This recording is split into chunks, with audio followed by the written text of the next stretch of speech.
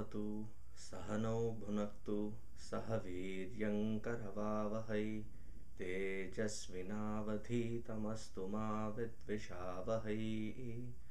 ॐ शान्तिः शान्तिः शान्तिः। Hari Om.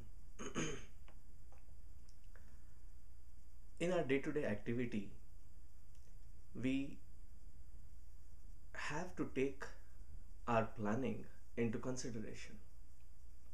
And we do plan. We plan our schedule, we plan our nitty-gritty details within that schedule, and we also plan for what we want to accomplish or achieve. But as we move forward in these set of plannings, one thing that we come across is the rate at which we drop things.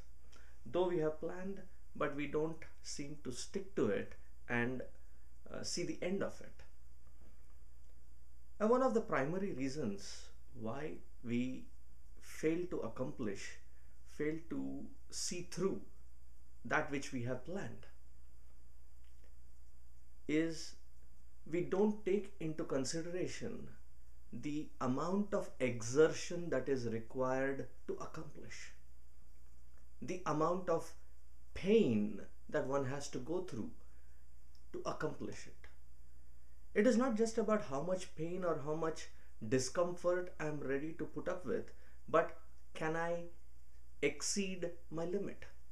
If that job, if that responsibility that I have taken requires that extra notch in accomplishing it, am I ready to put physically, mentally, intellectually, conceptually, to put that readiness to face the pain, discomfort? Say you are going for exercise, and in this exercising you are trying to accomplish your body, your health, your muscles toning. You're trying to accomplish something through that exercise pattern. So in that routine, after you do the exercise, they say you feel the burn, you feel the muscles ache,